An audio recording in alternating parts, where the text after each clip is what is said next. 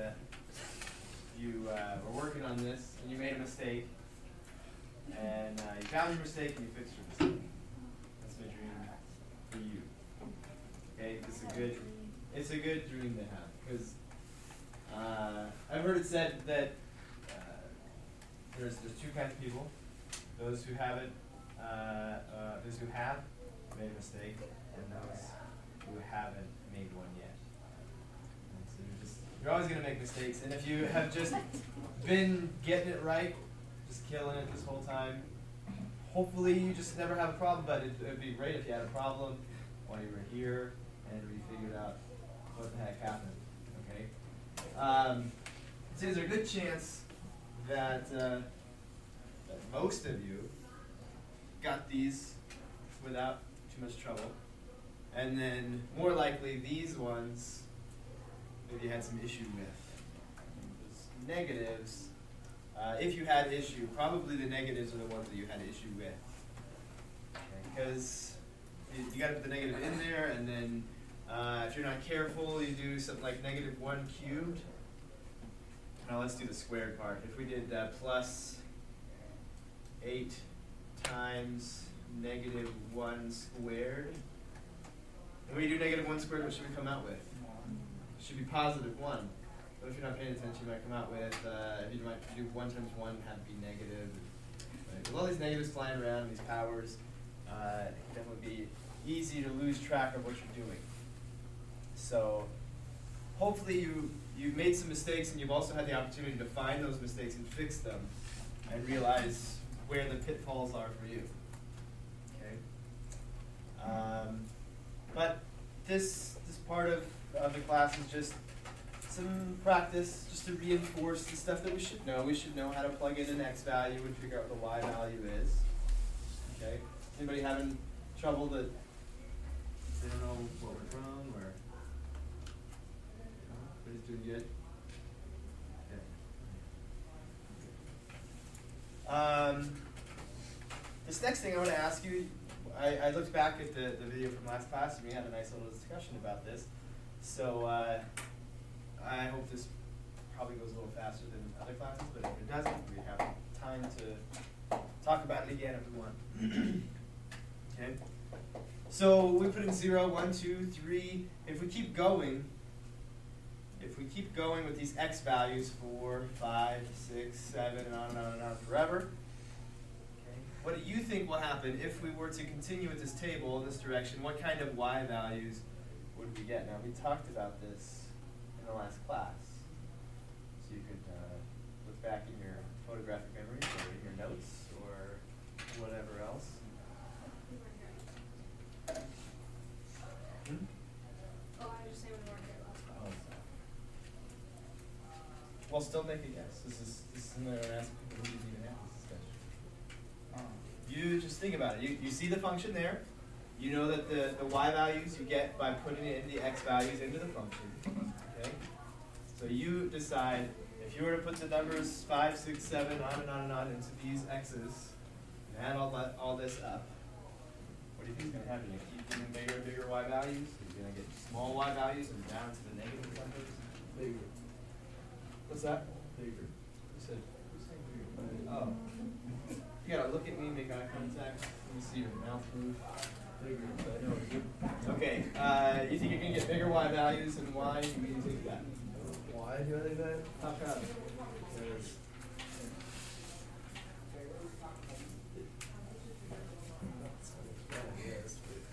Well, you got this minus 35, you got this minus 7x. well, yeah, but 8x squared is going to be bigger than 7x. Okay. Okay. So x cubed and 8x squared are going to be bigger than the 7x. It's never going to be negative 7x. Yeah, eventually. Okay. Eventually, right? Not necessarily, because we've got definitely places where we get negative numbers, Yeah. right? And that's because when you put a 2 in here, well, 7 times 2 is going to be pretty big. 35 is pretty big. And 7 times 2 is a little bit bigger than 2 times itself 3 times. Right? And this negative 7x and this negative 35 together against these two positive values is a little bit bigger. So they bring it down to the negative values. And also 1 is a small number to plug in for x. But as you said, Carl, eventually, if we keep moving in the positive direction for x, that's going to produce bigger and bigger values for y. What about if we go in this direction? If we allow the x values to get more and more into the negatives, then what do you think is going to happen? It seems like we got negative, and then we're up into the positives. Will we keep doing that? Will we keep going into the positives? Or will we go down into the negatives? I think we'll just keep getting bigger and bigger positive numbers. Just following that trend, 3, 31, and then bigger and bigger and bigger.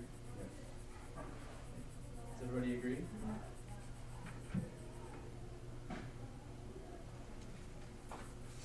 So why do you think that, Dakota? Why do you think we'll just keep getting bigger and bigger positive numbers?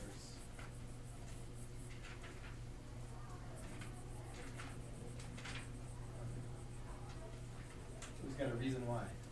Is the only part of that equation thing is the x cubed, which make it negative. What do you mean the only thing?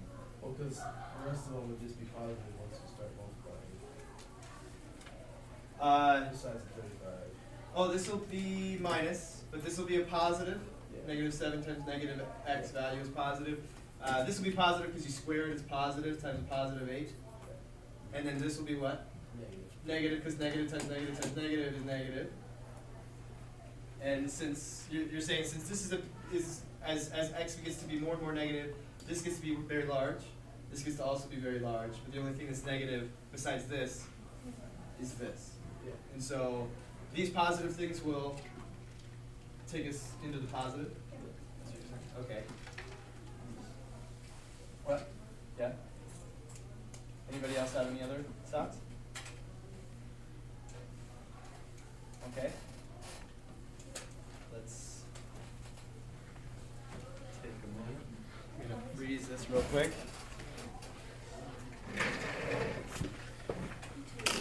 I'm going to set something up. Hold on. Okay, so this is from last time. You can see down here we have x cubed plus 8x squared minus 7x minus 35, just like over here. Okay. I'm going to remind you what this is. As I slide this slider left and right, it changes what gets plugged in for x. Right? So it plugs that number in for x, and clearly I've slid these around so that we get the correct coefficients and the constant here. Okay, we're all paying attention? Yeah. So when we plug 1 in for x here, we get x times, or 1 times 1 times 1, which is 1. Here we get 1 times 1 times 8, which is 8. Here we get negative 7 times 1, which is negative 7. You can see that the green bar goes down into the negative y values. And negative 35 is just negative 35 always. It's not going to change. Okay. If we put in 2, well, then 2 cubed is 8. 2 times 2 is 4 times 8 is 32. Negative 7 times 2 is negative 14. And negative 35 is just negative 35. And over here, you can see there's your 8. Plus your 32 gets to 40. Minus the 14 gets to 26. Minus the 35 gets to negative 9. Okay. Then we get to 3. Your 27 plus your 72 minus your 21 minus your 35 gets to 43. So you can see this blue number is the final number when you add them all together. Okay. And as expected, when we let x get really big, I'm going to shrink the y-axis so we can bring that stuff back down to where we can see it. No. Okay, there's our x squared. Okay, so you can see how our final number is 52,359. If we keep letting x get larger, the y values just keep getting bigger. You can see how big this pink bar is. The x cubed part of it is getting very big, pushing everything further and further into the positive. Okay. Now think about that, what I just said, and we're going to come back here, and the point was made that when x is negative, this will be positive, and this will be positive. This little thing, minus 35, that won't be that big a deal because we'll be putting big numbers in for x, big negative numbers in for x, which means this will be a big thing, and this will be a rather big thing. And the only thing that's negative besides this little 35 here will be the x cubed. Okay? And the idea, the theory now is that these two positive, big positive things will cause the whole thing to be positive. Okay, let's go back to the sketch. Now look at that pink bar. What does that pink bar represent?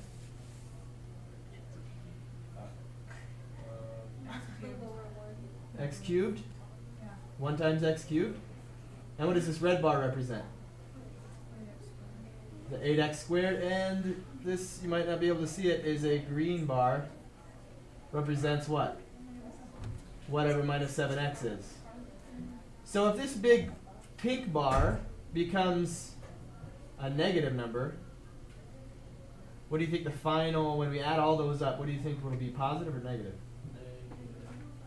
Is that what we thought? That's the opposite of what we thought. Just try to move this around. So here, let's stretch this back out. So we're in a reasonable frame. Okay, so we'll bring it back down. Now x is 0. So the only thing that's doing anything is the negative 35 or negative 35. We move into the negatives. Okay, we do have a positive 3, positive 31, positive 57, positive 75, 79. But now we come back down from 79 to 63. Right? You can see how we were moving up, positive, positive, positive, positive, but then we're starting to come back down. Right? And the values of x are starting to decrease. Or, sorry, the values of y are starting to decrease. Here at negative 8, we got a positive 21 after we add up negative 512 plus positive 512 plus 56 minus 35, we're at 25. Or 21, sorry. We're at 21. Okay? So that's a little bit interesting right now. X is negative 8. So this is negative 512, and this is positive 512. They're exactly the same. Or they're exactly the opposite, right? Why is that?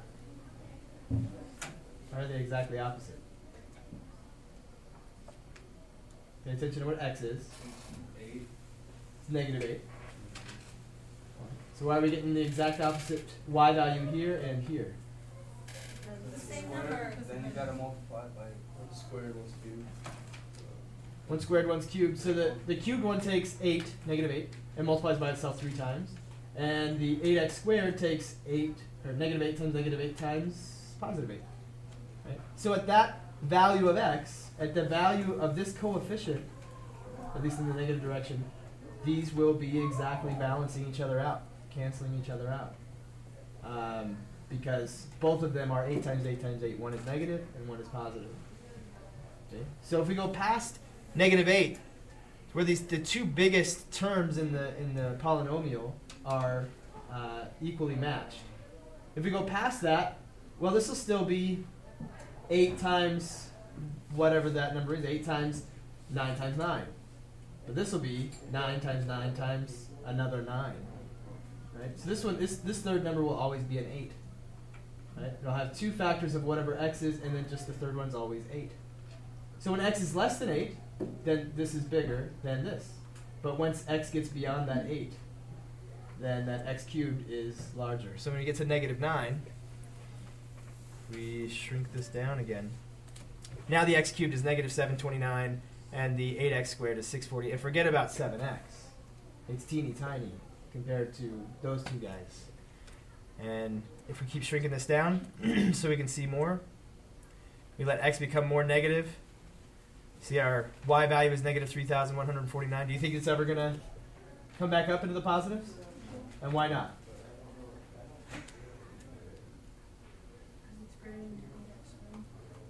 Because we've gone past the negative 8 mark, right? Yeah. And so, like as Carl said, in the positive direction, eventually x cubed becomes very, very big and everything else very small by comparison. Same thing in the negative direction. X cubed will become so big that those other terms won't matter. Even though this 8x cubed, or sorry, 8x squared and negative 7x, when you put negative in for x, they're both positive, but look how small they are compared to x cubed.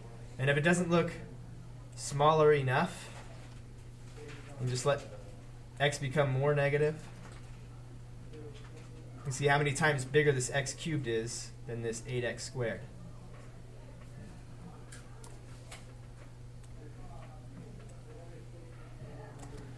So, you guys remembering this discussion a little more?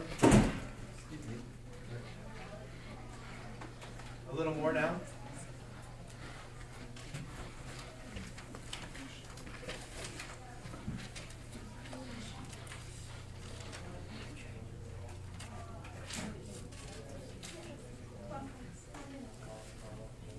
So, in this example, as x goes toward, where's x going as it gets very large? How do we state where x is going? Positive infinity? Positive infinity. Okay, so as x gets to be very, very big in the positive direction, what kind of y values are we approaching? Positive. Positive, and just getting bigger, right? Mm-hmm. Get as big as you want. Does that seem reasonable? Can we make y as big as we want it to be? Yeah. So we could just keep going on and on and on forever and ever till infinity. Why If do you go- people say till infinity? Because infinity isn't a thing. You know what I mean? That's true. You can't get to infinity. Exactly. But the funny thing is, hi, Hey, is Tanner here? right here. Yes. Yeah, finally. Yeah, so if you go right. Get there's this a come physical. out. Okay. Okay. Wait, that means I have to leave right now? He said if you can get there right now, you can get in and get your physical. Mm. Just giving you the message. Okay. All right. So back to what you said, Abby, about infinities. You can't get to infinity. Buzz Lightyear, clearly incorrect. You can't get to infinity and then go past it. But one thing is, you might think infinity is just like, okay, forever, right? It's forever away, it's really big. Some infinities are bigger than other infinities, though. What? What? How? Some infinities are smaller than other infinities. Well, I'll show you how. We just looked at how, right? This guy right here, let's say we're putting in big positive x values. Okay? Yeah. Well, this number can be as big as we want it to be. You just put in a really big x. This number can be also as big as we want it to be, right? But for any given x value, this one is going to be, well, eventually, as Carl said, bigger than that one, and then always bigger, right? So they're both going as far as we want. They're both going towards infinity, okay, towards eternity and forever, but this one's doing it faster, okay? So in that way, that infinity is bigger than this infinity. Okay. So when we say infinity, we're talking about where we're going and maybe how fast we're getting there. Okay? And x cubed is getting there faster than 8x squared. Okay? If we were to just keep putting in bigger and bigger values of x, we get to 1,000,000, and let's stop and take a break and look at where we are when we put in 1,000,000. You put in 1,000,000 for x, and you look at x cubed and 8x squared, x cubed is going to be bigger. It's going to be bigger than 8x squared.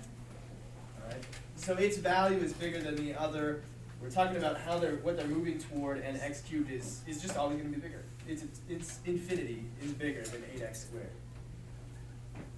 But no need to worry about that. We'll use that quite a bit later. So now, y, if x goes towards negative infinity, which is what we just looked at in this sketch, x is going towards negative infinity, and now we're looking at y is right here, this final blue value. Negative.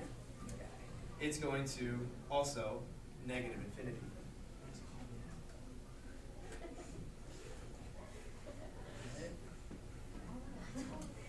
So let's reiterate this, or maybe draw it in a different way. In the example that we just looked at, if we were to look at the graph, okay, the example that we just looked at, if we go out this direction, right, x towards infinity, right, then what's y doing? What kind of y values is this example getting? Big. Going to x is positive. Y is positive. X is positive infinity, y is also positive infinity. X is going to get really big, y is becoming really big in the positive direction. Okay, so the graph eventually would look something like this. It's moving to the right, it's also moving up. X is moving towards infinity, y is moving towards positive infinity as well. Okay? Okay, now x is going the other way. X is going towards negative infinity, and y is going to do what?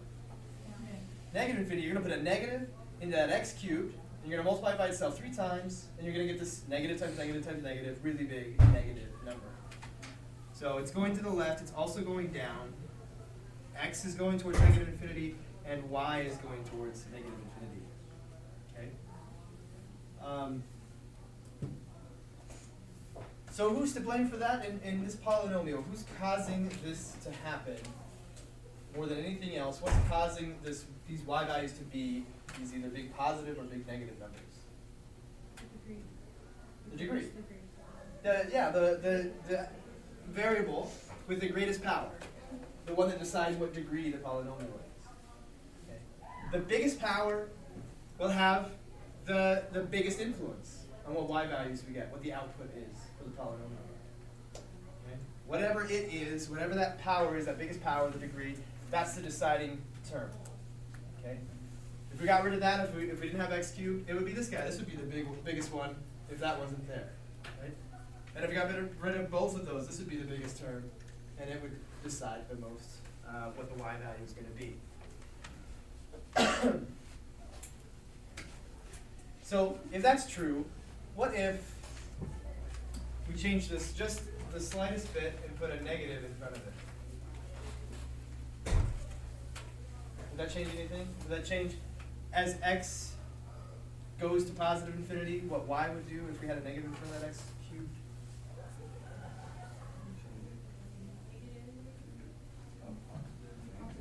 So if, let me maybe bring in a new page so that it's not confusing maybe.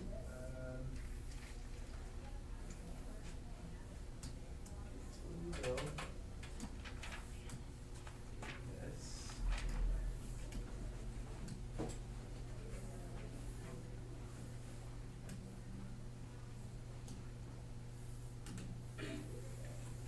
We change this to the slightest bit by putting a negative in front of it. Then, as x gets to be really big in the positive direction, and if we're talking about big, we're talking about eventually, right? We're talking about at some point, or at some ridiculously large x value, let's compare what all these terms are. Which one's going to be the biggest?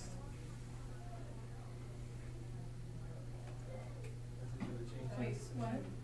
So the biggest term here, no matter if we have a negative or not, this one is going to be the biggest in magnitude, right? It might be a negative number, which is technically a small number, right? It's smaller than a positive number, but its bigness, its magnitude, its distance from 0, its absolute value will be the greatest. Greater than this, and greater than this, and certainly greater than this. So this is the biggest one. So as x goes towards positive infinity, or x becomes a bigger and bigger and bigger positive number, then what kind of a number is this going to be? Why negative?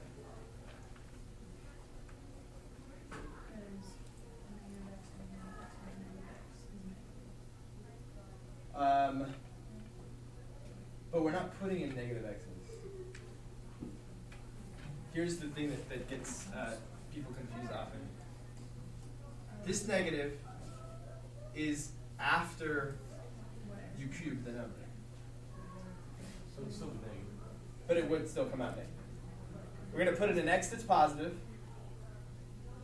Cheyenne, what's the... How do you know that the negative is outside of the... So it's either outside or it's inside, Yeah, how do you know? right? How do you know? If I want it to be inside, if there's no parentheses, yeah. If there's no parentheses like this, it's outside. If I want it to be inside and I want the x to be negative, and then to multiply that negative by itself 3 times, I have to tell you that by putting parentheses around it. The assumption otherwise is that it's like this. Yeah. Just like this 8x squared. We kind of know, after we practiced this a lot and gone over it many times, we know that this means to square the x first and then multiply by 8. Okay? Maybe a less experienced person who's just learned about exponents would think, take 8 times x and then square that number. Okay? But that's not how it works. If I wanted that to be the way it was, I would put parentheses around it. Okay? Now it's changed. Now 8 times x first and then square it. But since there's no parentheses there, we assume that we square first and then multiply by 8. Here we assume we cube first and then multiply by -1.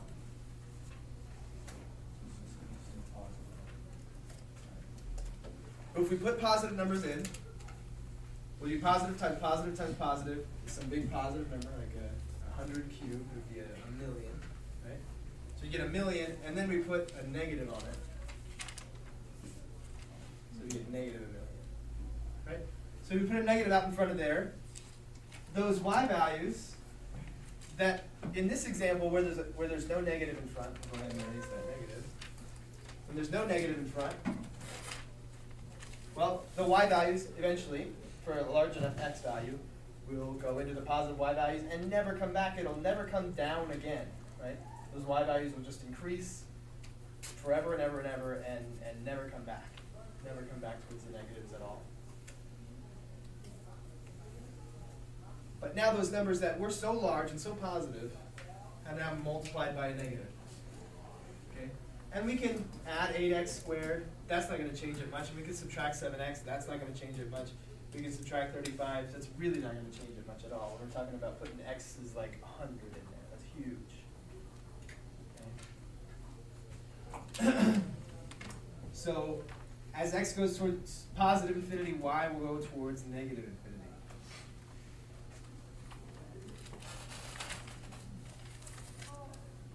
And what about when x goes towards negative infinity?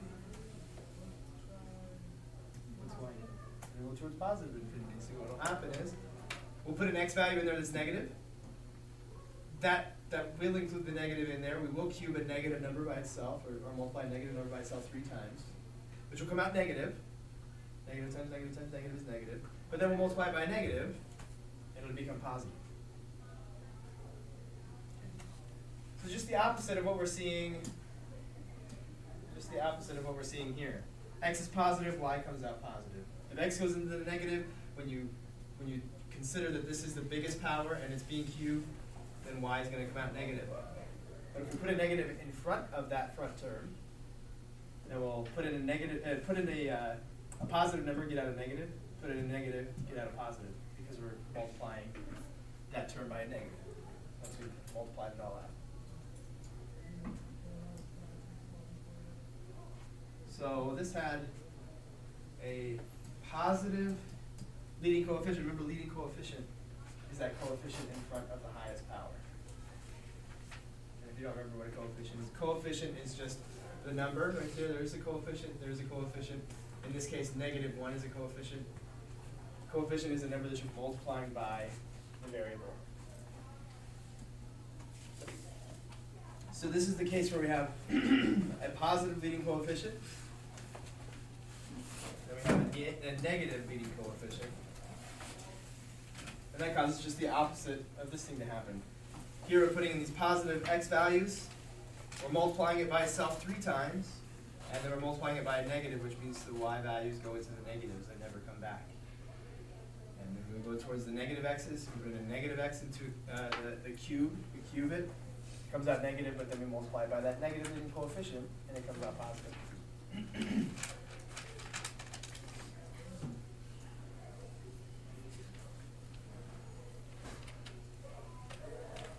So come back to this one. We'll go back to the first page. When x is positive, y comes out positive, and when x is negative, y comes out negative. And why is that? Why is it when we put in positive x values, we get out positive y values. When we put in negative x values, we get out negative y values?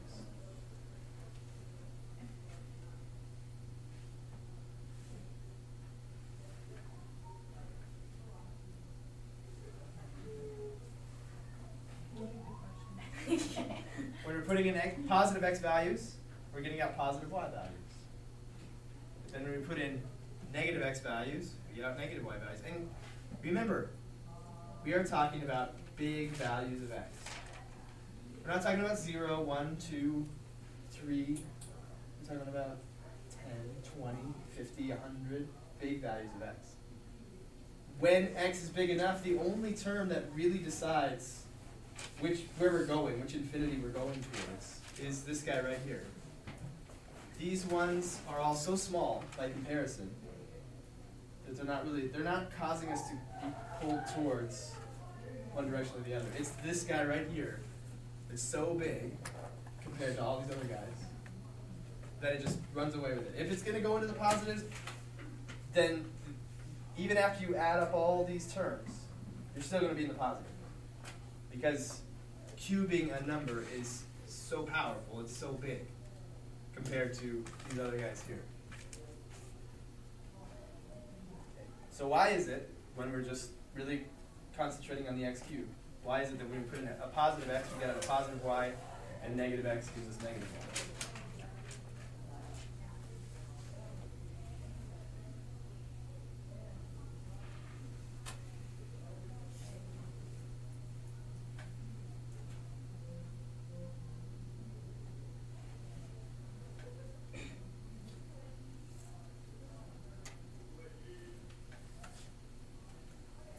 About this is we've already answered this question in the last class.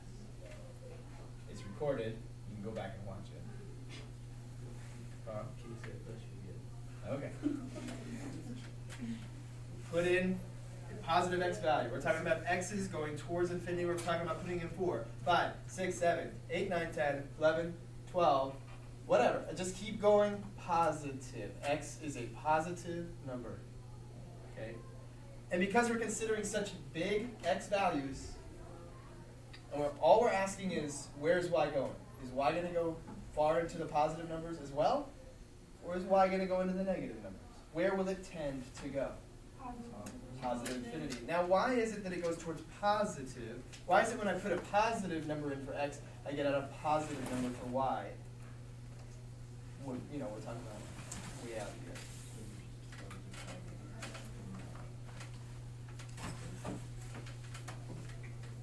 True. Because that x cubed is always going to be positive. Okay, so when we take a number and we cube it, it'll always be, well, a number, a positive number, and cube it, it's always going to be positive. That's not a big surprise. Positive times positive times positive is positive. But when x is negative, when x goes into the negative numbers, why do we get this negative? X cubed is always negative. Because x cubed, if you put in a negative number for x cubed, then x cubed is always negative.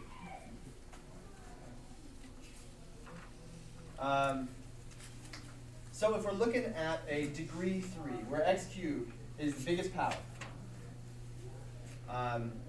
then at some point, if we let x go into infinity, then y will at some point also take off into infinity and never come back from being positive.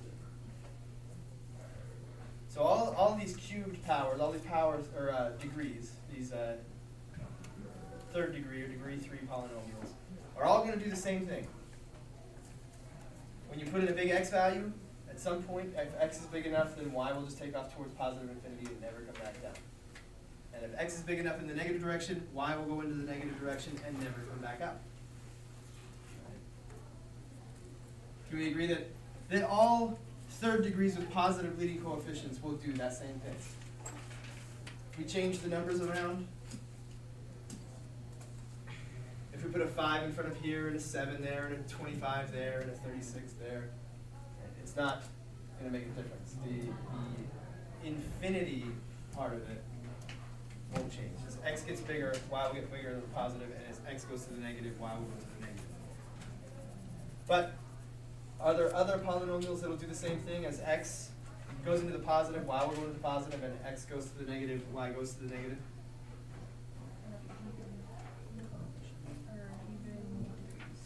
Even degree? But this one, is this an even degree? No. It's an odd degree. So will all odd degrees do that? Yeah, because when we're talking about putting big values in for x, we're again saying that this term right here will be the biggest term in the polynomial, will cause the biggest influence. We're looking at that here. X is negative 60. It's a very big negative number.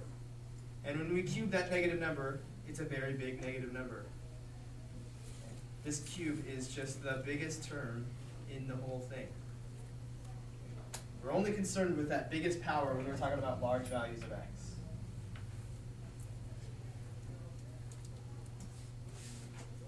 So whether it be to the third power or the fifth power or the seventh power or the ninth power, any odd power, we'll do that same thing. Positive numbers go into x and positive numbers come out. But if a negative number goes into an odd power, then you're going to multiply a negative number by itself an odd number of times, which will come out negative. You get those pairs of negative times negative is positive, negative times negative is positive, negative times negative is positive. But then you'll get that last negative all by itself. It'll multiply by negative and become negative. So, if you have a positive leading coefficient and an odd degree,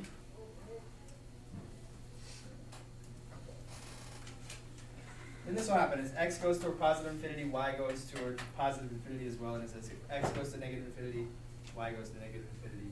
If we have an odd degree, Isn't it? Inventory. Even on that inventory. no, it's, well, let's look at an even degree instead of what an even degree would do.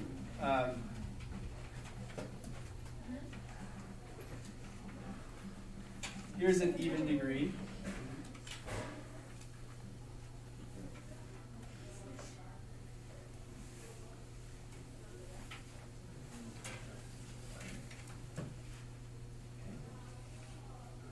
Here's an even degree.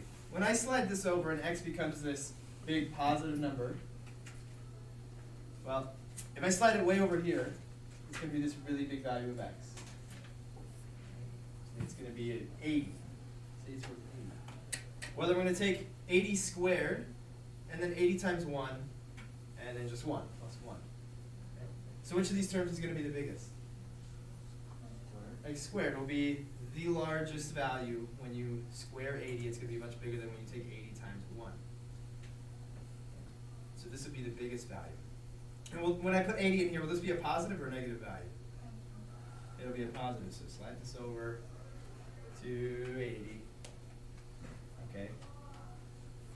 Well, this y value is very large. It's whatever 80 times 80 is, that's 6,400. Right? It's very large. This is just 80 times 1. That's 80. 80 versus 6,400. And 6,400 much bigger than 80. And then we add 1, and that's ridiculous to even add 1 to that. Who cares? It's just a 1. Okay. So that pink value right there is becoming this very, very large value, and it's just taken away into the positives, and definitely the sum of all those terms is going to be a positive. Okay. So let's just say that should apply to all even degrees. If I have out front an even power, x squared, x to the 4th, x to the 6th, x to the 8th, if that's the biggest power, yeah, it's going to be positive when I put in positive numbers, right? Even if I subtract off other stuff, like if I had x to the 4th minus 50x cubed minus 100 minus 1,000 x squared minus 27, whatever. Now these are large values, but if x is big enough, then this will be bigger. Right? At some point, this will be so much bigger than all of these that they won't be able to subtract off enough to keep up with how big x is going to be. X to the 4th is going to be. That make sense? The biggest power will make the output so big in the positives that these could never bring it back down from there.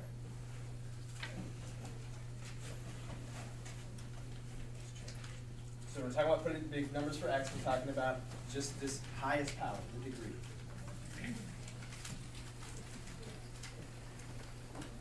So if we look at a little graph of that, as x goes into the positives for even degrees, and we have a positive leading coefficient, we're going to see the graph go up. As the graph goes to the right, it's also going to go up. As x goes into positive infinity, y is going to go into positive infinity. Now let's go back to that sketch. What about when I let x be a negative number? This will be still 1. What kind of numbers will this be? Negative. 1 times negative x, that's going to be negative. What kind of numbers will this be? It'll still be positive because negative times negative, right? That's a square. Negative times negative will be still positive. Okay. Will all even powers do this? Do they turn negative numbers into positive numbers? Yeah, because they're multiplying a negative number in pairs, right? A negative times negative, positive, negative times negative, positive, negative times negative, positive, and then we just have a positive. The whole thing's positive. So, okay, we go into the negatives. Even let's say we make this b a little bit bigger. Like giving it to 15 or 16. Yeah. Okay. Well, now this guy is very big, right? And even though this x squared is worth 1, it's subtracting way down to negative 15. You add 1, you get to negative 14. Okay. So it's pretty big. But once x is big enough, like negative 16. We can't really see where the top of this rectangle is, but we do know that if x is negative 16, this is negative 16 times negative 16, which is positive, what's that? 256. 256, sure. 256. This is 16 times negative 16. That's negative 256. So that pink one is going way up there to 256. And then 16 times negative 16 is negative 256, which brings it all the way back down. Right? The y value is now 0. And then we add 1, and that brings it back up to 1. Okay? But once x is negative 17, and so this is negative 17, well, this is negative 17 times negative 17, which is, well, bigger than 16 times negative 17. Okay? So it goes way up there, and then whatever the value of this is brings it back down to a value of 17, and you add 1, and you're at 18. Okay? And as we let x become more and more negative, we keep going more and more into the positives. We can't even see it anymore. Okay? Point being that for an even degree, as x becomes more and more negative, this biggest term becomes more and more positive. And at some point, no matter what these are worth, they can't bring that number down into the negatives anymore.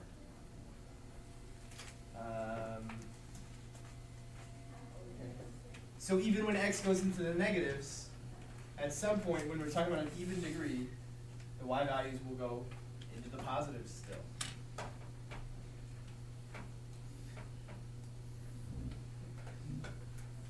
But if we look at an even degree, and a negative leading coefficient,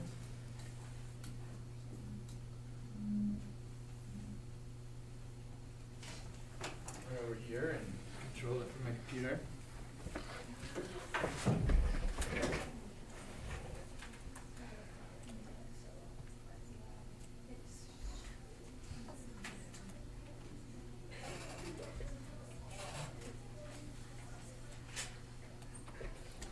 If we now let the number in front of the x squared be negative, then we'll put in a negative value for x. We can put in a negative value for x. Then we'll square it, which will make it positive, and then we'll multiply it by a negative, which will make it negative. Okay? So whether I let x be a big positive number, it's all going to add up to a negative because this number will always be negative, right? This number will always be negative because we're going to put a number in for x and square it, which will always come out positive, and multiply it by a negative, which will make it always negative. So as we put in big values for x, this number becomes bigger and bigger and bigger in the negative direction. Right, negative 5,184.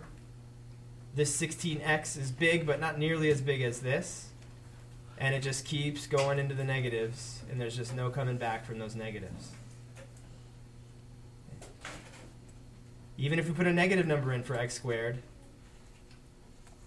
when you square a number, this negative 14 squared is going to be positive, and you multiply it by a negative 1, now it's just always going to be negative. So we come back over here. As x goes into the positive direction, y will move into the negative. And as x goes into the negative, y will also go down into the negative.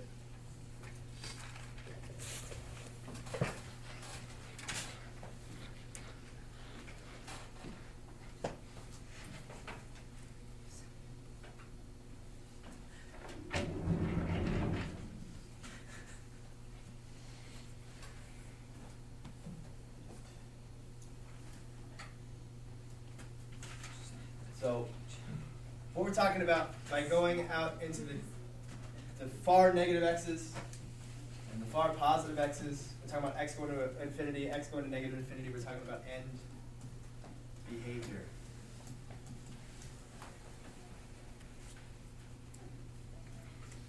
Okay, let's look at one of the problems that supposedly did for your homework. Seem to have allowed yourselves to become kind of clueless on.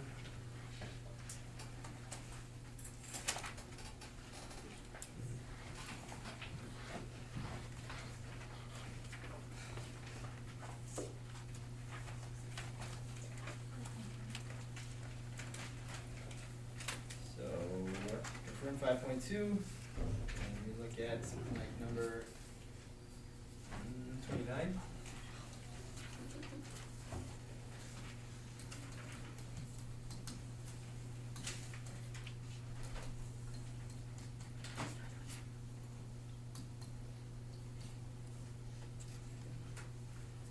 Notice it wants you to finish this statement. F of x, or y, if you're uncomfortable with f of x, it just means the output, f of x means the output, is going towards what?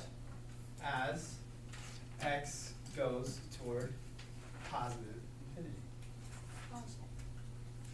Goes positive, f of x will be positive. And why is that? But now I'm here negative. Is it positive? Negative. Why is it negative? All right, look at the largest power. That's how we find the degree. Right? The degree is 6. The degree is, what kind of degree? Well, what kind? It's an even kind of degree. Okay, so what? So what about an even degree? What does that matter?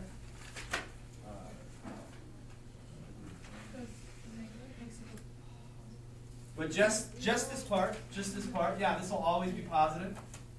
Okay, you put in a positive x, you'll get, and you multiply by itself 6 times, you'll get a positive x or positive output, or positive y, and then you multiply it by a negative, and that positive number now becomes negative. So what does it approach? Negative infinity. I want you to also say f of x goes toward what kind of value?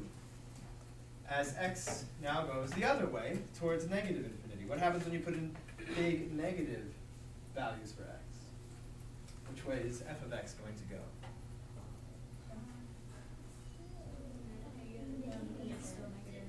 Still negative, right?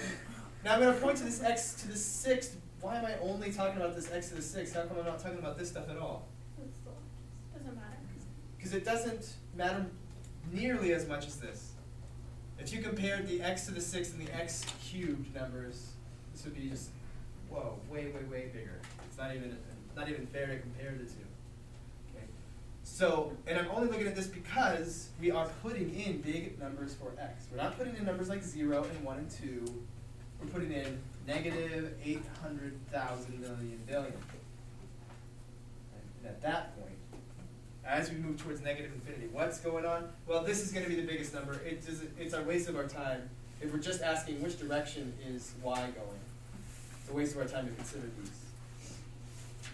So we're just looking at this, and when we take a negative number to an even power, you're always going to come out positive, because negative times itself an even number of times will always be positive. Then we multiply it by this negative, and we're still moving towards negative infinity. So this graph looks like this. On the ends, notice I'm not drawing any middle parts because I don't know what that looks like yet. But I do know as I put in bigger numbers for x, I take those x values and I take them to the 6th power, which will be positive, and then multiply by a negative, which makes it go into the negative y's, and the same for negative x values.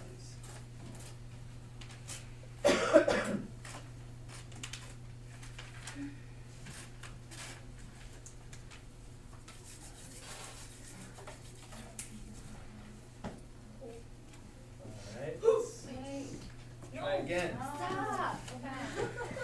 It's been sitting there for about 3 hours. No, why? Yeah, that's right. This class is only an hour. I guess we don't have much time left because it was sitting there. What was it? Go back and watch the video or download the notes.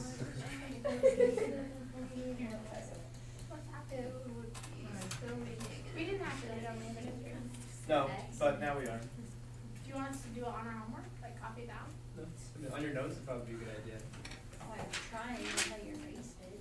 Didn't erase it, it's just back to there. What? Go to my website, download the notes. Sorry, I shouldn't put equals, I should put an arrow, f of x, the output.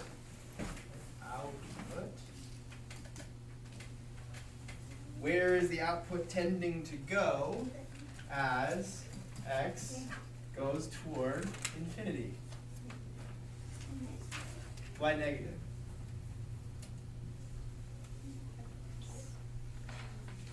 Why is the output, when we put in big enough x values, why does the output tend to go into the negatives and never come back? Because the leading coefficient is negative. When we talk about positive x values, no matter what the kind of power it is, whether it be even or odd, positive numbers times themselves are always going to come out positive. And then if we multiply those positive numbers by -6, we'll be going into the negative y values. Now where does f of x go as x goes the other way towards negative infinity?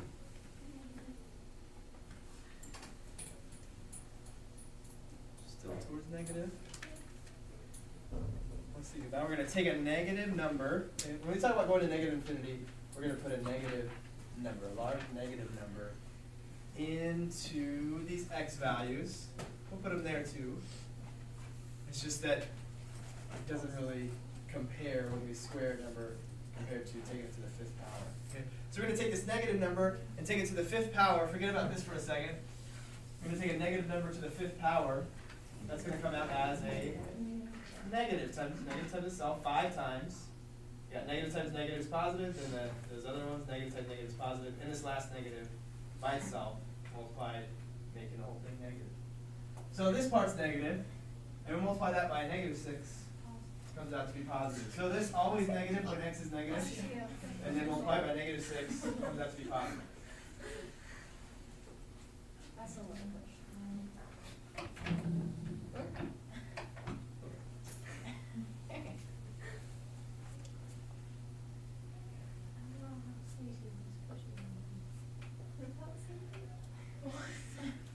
All right.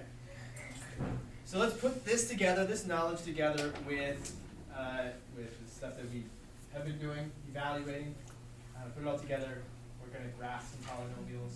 They're going to be kind of rough, but pretty good. They're going to be fairly good. So here's how it goes. I'll just lay it out in general. We want to get that end behavior. That's the stuff we've been talking about this whole time. As x gets into the positive value, positive infinity, where's y going, and so on. So we're going to get that correct, and then we just want to plot some points. Okay? Because this tells us about the ends. This tells us about way over there, way to the left and way to the right. Okay? But in the middle, kind of close to the origin, what's going on, that's what this is for. So we're going to graph a polynomial. We'll do um,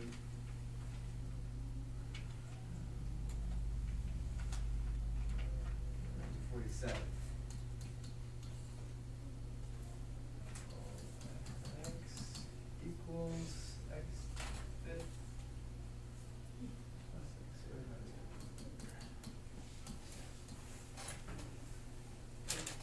don't have to do it in this order, but I mean, when you get done, you'll have done it in some order. We're going to do it in this order right now. First, we'll look at the end behavior. We just want to figure out where should we take the graph. You know, where should we point the arrow of the graph? Should it point up because we know it's going to just keep continuing up, or should it point down because we know it's going to continue down? So, as you move this direction, what's the end behavior to the right? Well, this is where x is getting to be a very large positive number. Okay. So, what kind of values are we going to get out of this? What kind of output are we going to get when we let x be a really big positive number? Are we going to get big positive numbers, or are we going to get big negative numbers? Why?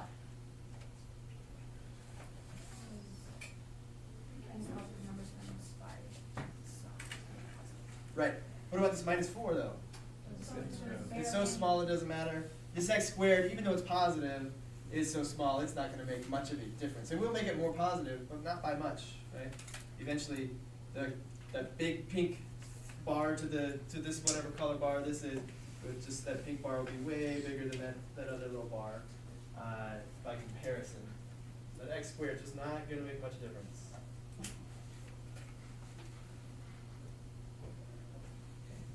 So, I'm just making a little note here, okay? This is a note to myself that when I get done going through all these points here, I'm going to make it go off in that direction rather than this direction. As x goes to positive infinity, y goes to positive infinity. What about this direction? As x goes towards negative infinity, what's y going to do? Are we going to go up this way or are we going to go down this way? Down. Why down?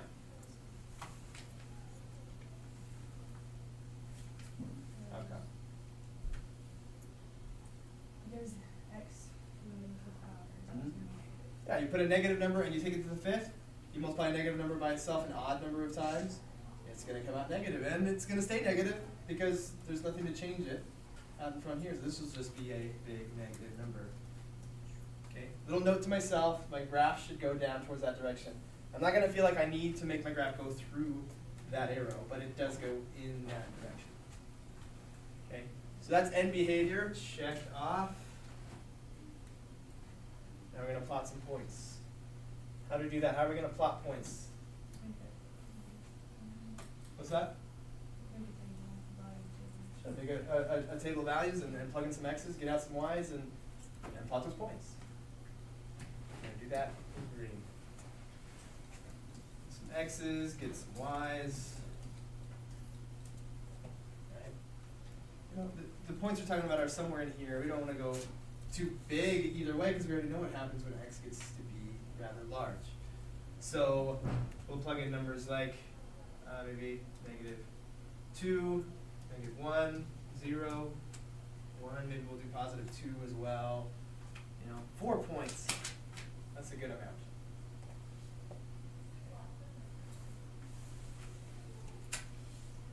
Why don't you go ahead and do that? Why don't you plug in those 4 numbers? Just get more practice with your direct substitution. All right, so this is a good lead in to how do we do this faster? How do we plug these things in faster? So the scenario here is that we become experts at plugging numbers in. We know exactly what's going on. We know that we're putting -2 in here, taking it to the fifth. That'll come out to be -32. This will come out to be -2 times -2, which is 4. And then we're going to subtract 4, and that's where the y value comes from. Okay? So now we're so good at it, and now it's just a matter of time. Just it'll get done correctly, but it's taking extra time. So here's one way to do it faster than writing it out. And if you have a scientific calculator, it can take quite a while, depending on the model. Some of them are nice. Huh? How do you do that? Hit the y equals. This is the function part of the calculator. Ooh. So here you can put functions. Here's a function. Y equals x to the fifth plus x squared minus 4. So we can put that in. X to the fifth plus x squared minus 4.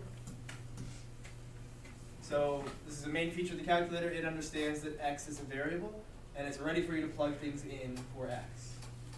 Okay? So it's a matter of how do we do that? You can go to the table. That means hitting second, and then this button says table above it. We want to put in -2. We want to put in -1. We put in 0. We put in 1. It's not working. Why did it do that? -2, -1, 0, 1, 2, 3, 4, whatever. Where's the X? Right here.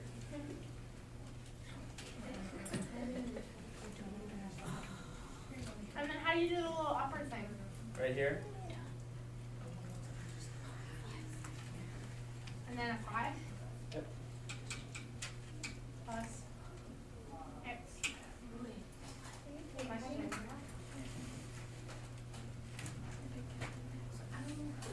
I don't even know how to work the calculator. I don't understand it. I just get that. Yeah, I don't know how to work. No, I don't know how to do it. Did you put it back? Oh. What are your friends doing again? Everyone's a B&B, but it's like all Crap. B&B is just like the Sign up for my workshop. For like $12. The sister stole one.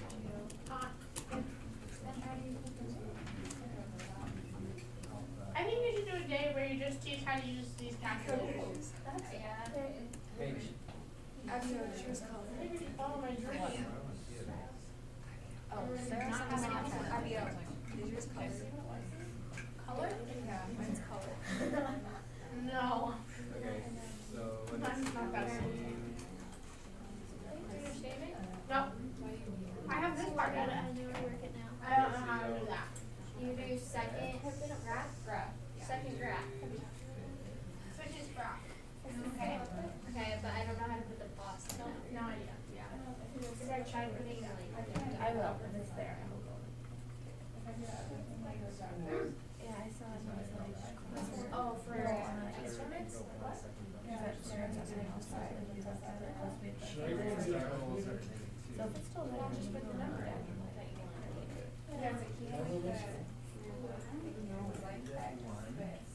Yeah, I'll work it out. Yeah, that already, like, just try to put it in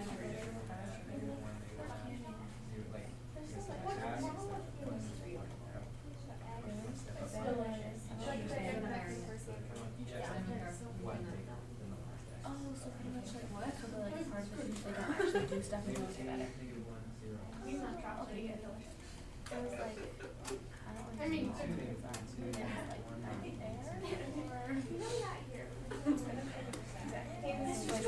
Yeah.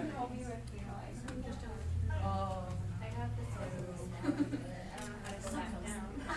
If you just hit right. Good morning, Coda. Minus what? You do that. All right. So there's one way. The calculator can do that for you.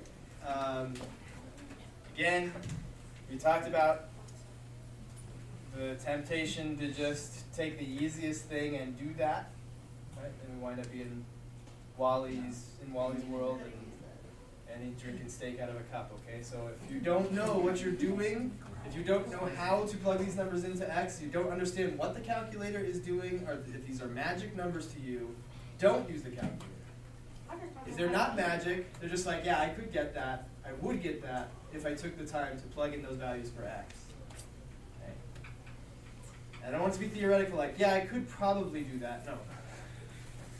If you know that you could get these values, if you took the few minutes that it takes to get them, then use your calculator. If you can't do it otherwise, practice doing it until you know what the calculator is doing. You know the calculator is just taking this, plugging it in there and there, taking it to the fifth, squaring it, adding those together, subtracting 4, and that's how I got -32. If you don't know that, stop using your calculator because it's just crippling you. All right? All right. So there's one way. You can even look at the graph. What the graph should look like. Hey, look, the graph, so far, we know the graph is right because, right, we know it should go up and to the right and also down and to the left, and that's what this graph is doing. Okay? We know we're on the right track here. All right? Okay. So let's fill in those values. -32, -4, -4, and -2.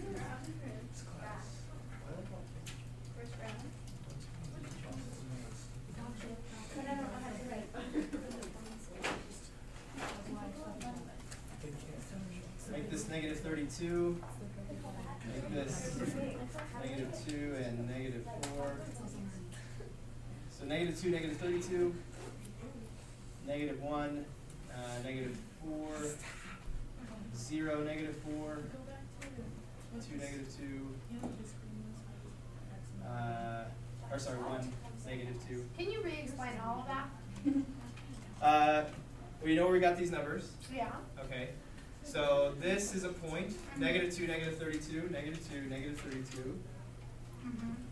Here's another point, Okay. -1, -4. I down thought I there. heard you say -2, -2. Did you say -2? I might have by accident. Okay, I just didn't know. 0, -4, and 1, -2. We use a different color Wake first. up.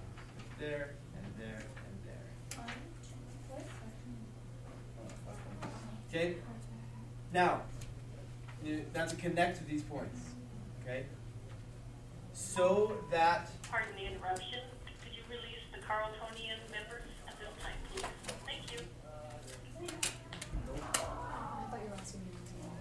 So now that we've drawn it, we want to make sure, or plotted the points, we want to make sure we connect these correctly. Okay?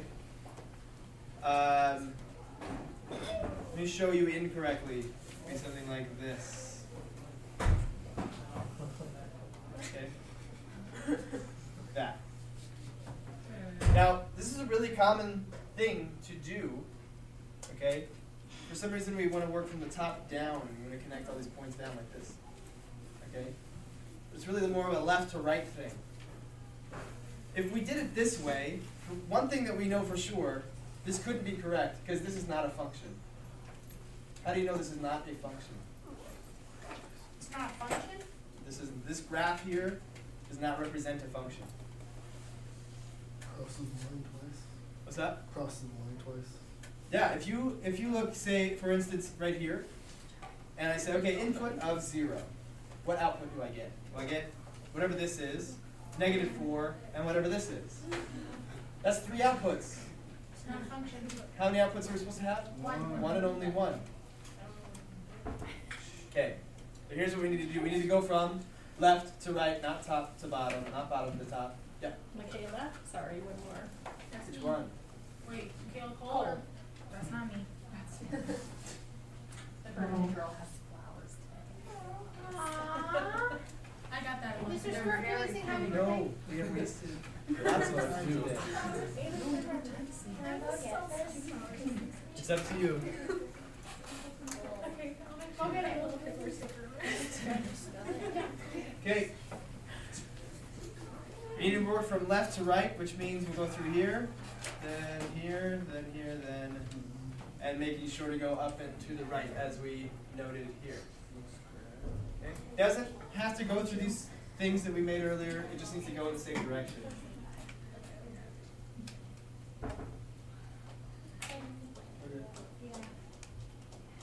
Alright.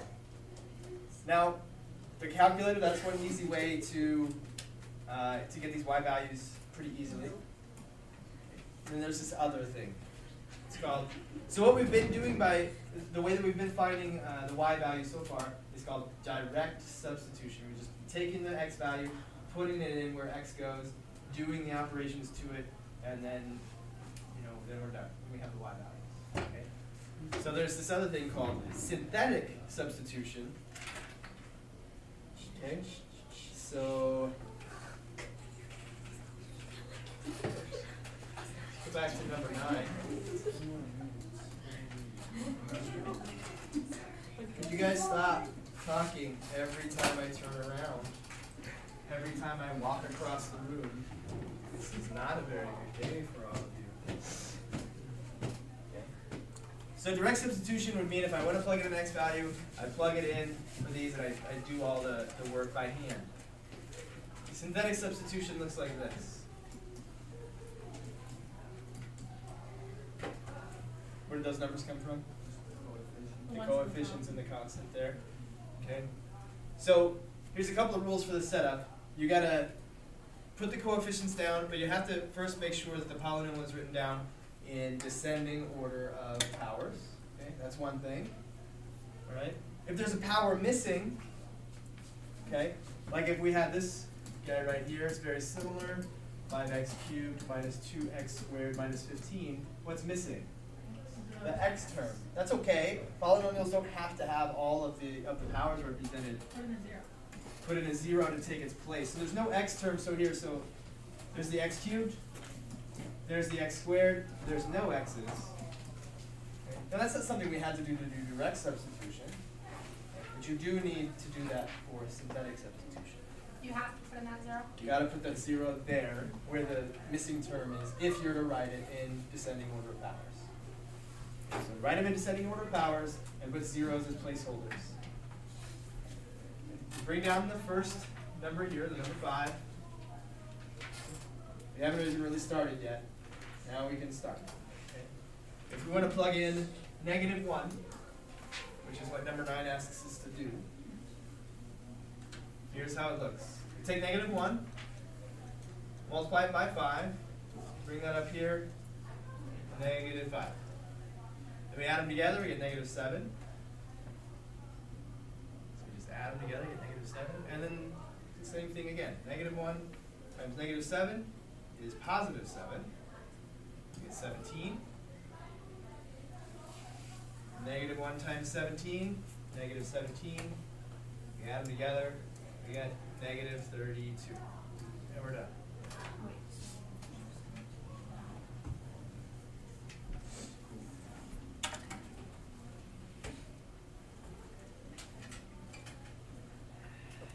And if we wanted to do 5, we just erase -1 and all that other stuff besides this and the starting 5. We just erase all that other stuff and start over with 5. 5 times 5, put that there, add together, 5 times that, add it together, and so on and so on and so on. Okay?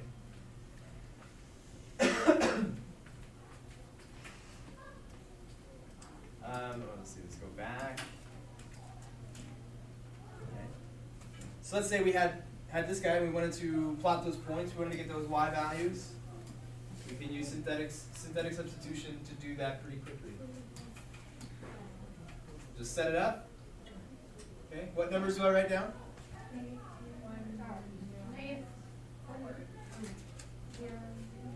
In the setup, what are these numbers right here? The coefficients. So first is 5. Then? We're looking at the coefficients, or sorry, that's a 1. I don't know where I saw 5. There's a 1, then what's next? 0. You got the 4th and the 3rd, then 1. And then 0 for the x, -4. Gotta put those 0 placeholders in there, gotta go down by descending order of powers. Bring down the 1. We're ready to plug in lots of values pretty quickly and find those y values. Okay? So we start with -2. -2 times 1 is -2. Then we got -2. This is 4. Add those together. We get a 4. -2 times 4 is -8. -7. 14. 15. -2 times 14 is -28. -32. -32.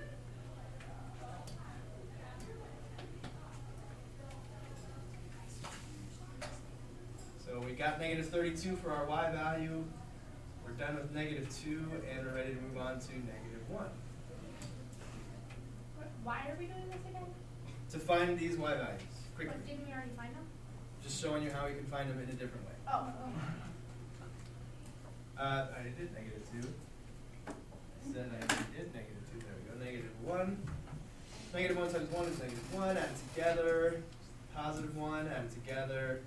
-1. 0. -1 times 0 is 0. Add it together. 0. -1 times 0 is 0. And you just get -4. -4.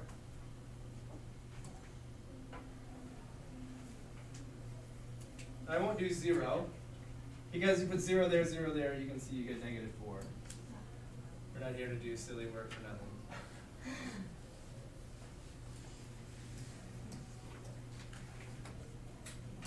So we're going to do this last time for 1. 1 times 1,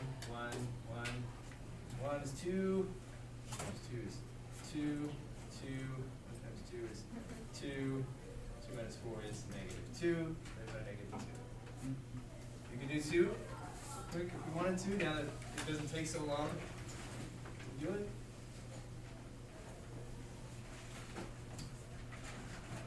Two times 1 is 2, add it together 2 times 2 is 4, add it together 4, 2 times 4 is 8, that's 9, 2 times 9 is 18, add it together, 2 times 18, 36, 32.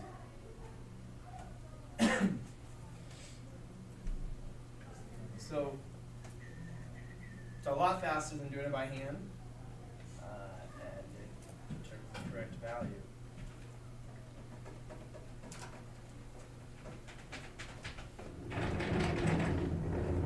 So, just to sum it up.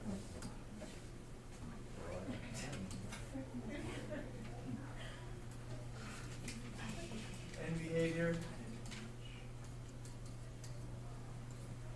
That's based on degree and leading coefficient.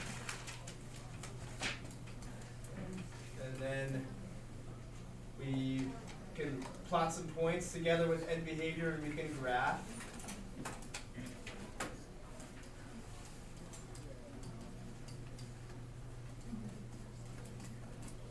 And synthetic substitution.